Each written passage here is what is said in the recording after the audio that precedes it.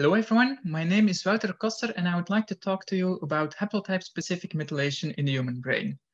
I'm a postdoc bioinformatician in the lab of Rosa Rademakers in Antwerp at the VIB department of Molecular Neurology. I would first like to start to thank my colleagues in the lab who contributed to this work. Without them, this would not have been possible. And also the international collaborators who contributed samples and clinical diagnoses. And I would like to start my presentation with this quote from Sydney Brenner, one of the heroes of molecular genetics, who tells us that progress depends on techniques first. And this is also where my work at the moment fits in. It's method development. I'm focusing on developing new techniques, and nanopore sequencing is a great fit for that. My project focuses on frontotemporal dementia, which is a subtype of dementia, which is primarily characterized by language or behavioral impairment, in contrast to the more commonly known Alzheimer disease, which has memory complaints. And frontotemporal dementia has a quite early onset when people are still active, often before the age of 65, and is often confused with psychiatric disorders. The most frequently known cause of frontotemporal dementia is a repeat expansion in C9orf72 gene, which is also a candidate that has often been sequenced on nanopore sequencing because it's so hard to detect with other technologies. And we don't specifically want to identify this variant, but we want to have the tools available to identify similar variants in other genes. With some help of Promethean sequencing, we've also identified a large nasty inversion in the DPP6 gene in frontotemporal dementia.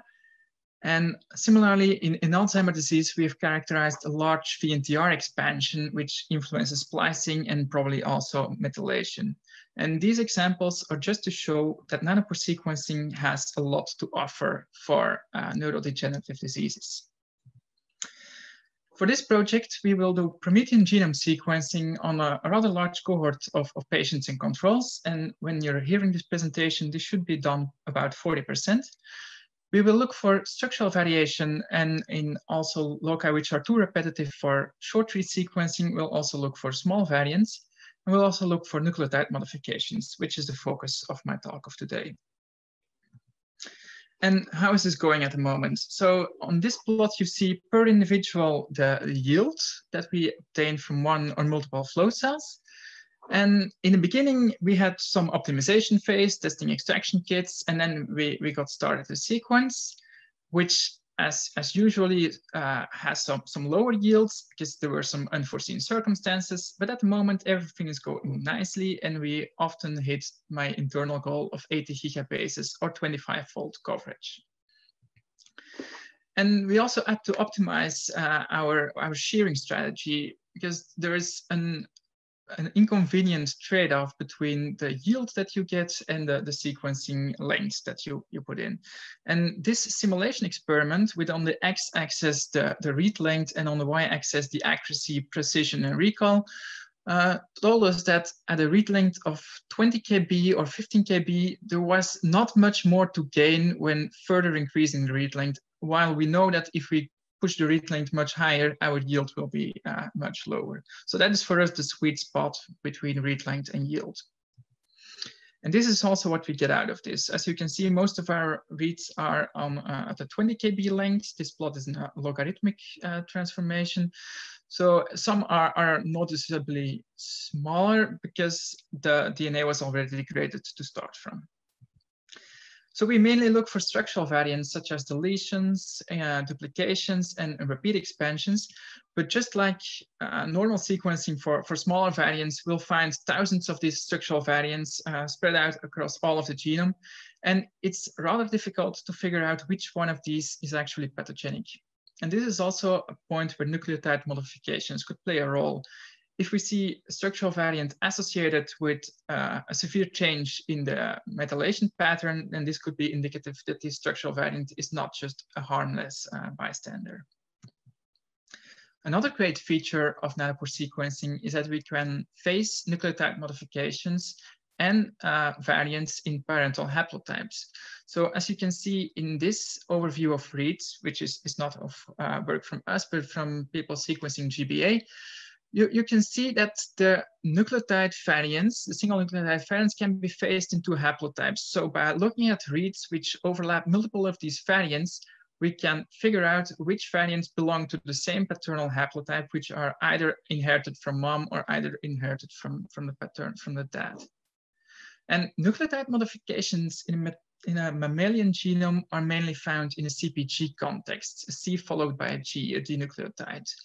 And these Cs can have various metal modifications, with the most frequently studied and most frequently found to be the methylcytosine. And on my wish list for soon to be developed is models for the hydroxymethylation on Promethean, which is also a very relevant nucleotide modification in the brain. And the great feature about nanopore sequencing is that if you put unamplified DNA through your pore, then every covalent modification of these nucleotides will be immediately visible. And this is also the case for the cytosine methylation that I'll be talking about in the rest of my presentation. So how do I get to haplotype-specific methylation? I start with phasing reads into haplotypes. And this is a feature that is available in Longshot, the tool that we use for calling single nucleotide variants. And then per CpG per read, the methylation likelihood is determined using nanopolish. Although the same approach could also be used with alternative tools. Then we count the number of methylated and unmethylated CpGs per locus, which in my case, I use an ENCODE brain DNase hypersensitivity loci annotation dataset from. But I would also be very much interested in changing this to go to a data-driven method for segmentation rather than an annotation-based. But next is to test for a difference in the methylation frequency using Fisher exactest to compare both haplotypes for the number of methylated and unmethylated CpGs. And if we do this for a bunch of samples, this looks like this, with about 1,500, slightly more, slightly less haplotype-specific loci per individual. And those highlighted in red, about 200 to 300, are strictly sample specific. So they're only seen once in this entire cohort. Of course, this approach might still need some tuning, but this is the picture where we are looking at the moment. You can also see that there are some outliers here with notably lower number and notably higher number, and it yet remains to be investigated why these differences are there. Looking at the principal component analysis, this shows us two notable outliers, which are presumably due to technical reasons. But at this moment, I can't really identify what's the cause. And I assume if we've sequenced more samples, that this might become clear. Repeating the PCA without the outliers shows you this. And the colors here represent different subgroups of patients, with green being healthy control individuals. And it's very good news that these are not separated by subtype, because what I'm looking for here is not a large difference between patients and controls, but rather a discrete specific locus causing a difference between a subgroup of patients and the controls. In neurodegeneration, it's often a problem that you have a difference in cellular composition, that there is profound neuronal loss and at the same time an upregulation of immune components, and that the differences that you see between a patient and a control brain are not necessarily primary to the disease, but rather secondary to the differences in cellular composition. And this approach is also quite safe against such effects, because for every cell that we sequence, we have an internal control to the other haplotype.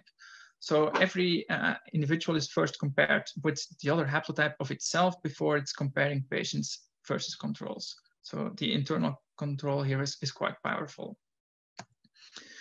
For this purpose, I've also developed Matplotlib, which is a browser for nucleotide modifications. I got slapped by one of the reviewers when I called it a genome browser, but I still plan to extend this to a larger scale visualization. And it can incorporate data from multiple sources. I'm always open to add additional nucleotide modification tools, but at the moment it supports Nanopolish, Nanocompore, CuPy, and other methylation data in bedgraph format. Additionally, you can add GTF and PET annotation for genes and other intervals of interest, and I welcome all your contributions. I use various modules and from the Python data ecosystem. And I'm very happy to get your help with getting exactly what you want visualized in Matplotlib. Matplotlib has some plots for QC, which is maybe not the most exciting, but definitely one of the most important things that you can do with your data. And it shows more plots than what's here on my slide, but you can also see that the outliers can be detected here in, for example, the plot on the right. If you start comparing the frequency of modifications or methylation pairwise per sample. So you'll see here that sample 10 is poorly correlated with all others, and this turns out to be an outlier in this case.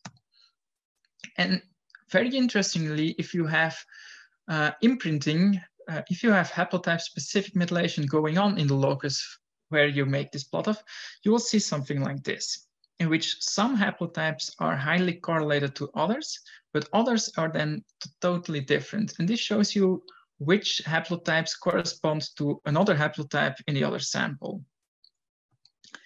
This is an example of the browser view. And on the top, you'll see the frequency of having a modification, in this case, methylation. And this goes from 0 to 1, with 0 being no modifications at all, and 1, all of them are modified. And this also corresponds to what you expect from biology, in which highly modified, highly methylated loci can be found in the gene body and inactive intergenic loci, while the more regulatory important parts like promoters and regulatory elements upstream of the gene are often hypomethylated.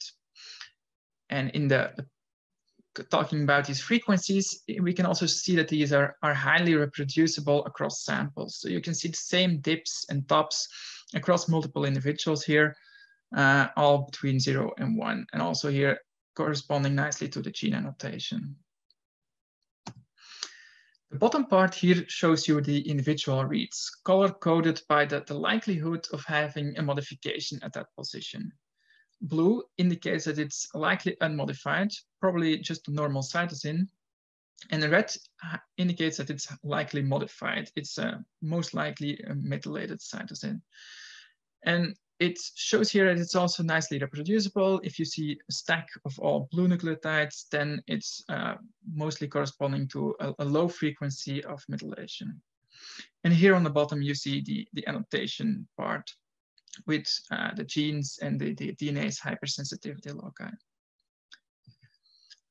Looking at this for X chromosome silencing is also very interesting. This is a lymphoblast cell line in which all cells have the same chromosome silenced and the same chromosome active. And we could think of these as one is the maternally inherited and the other one is the paternally inherited chromosome, although we're not entirely sure which one is exactly maternal and which one is paternal, but we know that they're different. And this shows us that for one chromosome, the promoter regions of these genes are highly methylated and thus inactive.